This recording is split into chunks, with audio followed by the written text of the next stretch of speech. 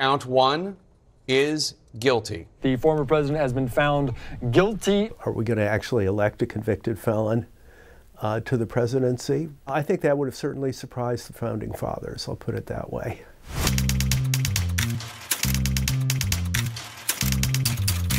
I'm Dan Farber.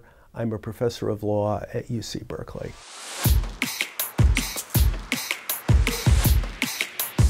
So Trump has been convicted in New York State court. At least for some people, that's going to raise questions about whether he is fit to become president of the United States again. I think at the same time, we have to remember there are other cases pending against him. The issues in those cases generally are going to bear on what people think about his fitness for office.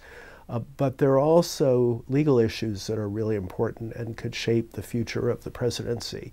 And one of those is the question of presidential immunity. I published a book about presidential power. We need the president to be powerful, and yet whenever you grant power, you're creating the possibility for abuse. In cases involving the January 6th and the effort to derail the vote of the Electoral College, Trump is claiming that because he was president, he's completely immune to any kind of liability.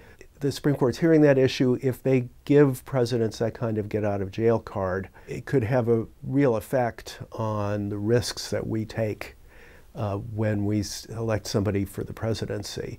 We can't just say presidential power is good. We're pretty polarized. You know, most of us think that at least one of the last two presidents has been terrible. Yet, we have to make rules that apply to all of them, and we have to make rules that will maintain the integrity of our system of government, and yet at the same time we have to grant power. I'm hopeful that even though we're in unprecedented territory, both the courts and society more generally are able to continue to maintain that balance.